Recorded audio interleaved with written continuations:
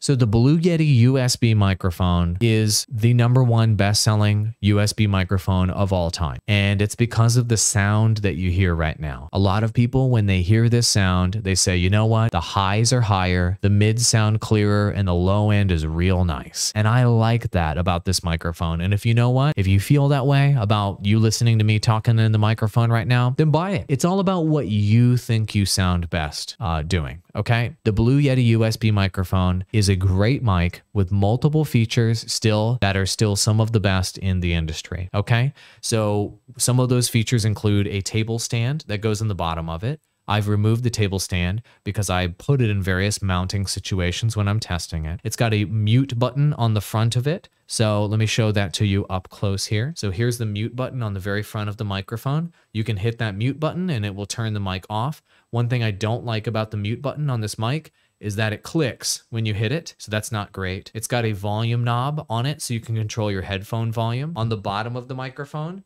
it's got mounting, so you can mount it to any number of stands, and a headphone jack and the USB jack on the bottom. I like the fact that all the cabling and all the connections are on the bottom of this microphone. Other USB microphones don't have that. They actually have it on the back. I don't appreciate that on other mics. This one has it on the bottom, which I think is still the best design. Then on the back of the microphone, you've got an independent gain knob, which is great. So you can control the gain on the mic, which is nice. And you can choose any number of pickup patterns. There is going to be Omni mode, there's going to be figure 8 mode, there's cardioid mode, there's stereo mode. So these different modes, there's only 2 modes in my opinion that are worthwhile. Mode #1 that you want to use is the one that I am currently using right now. It's the mode I'm using right now, which is cardioid mode. It looks like a heart on the back of the microphone. It basically means that it's going to pick up a pickup pattern right in front of the mic when you're talking right into it like this for nice clear audio. The only other mode that's worthwhile on this microphone is Omni mode. And I just turned it on to Omni mode. So what Omni mode does is it picks up the microphone range all around the mic.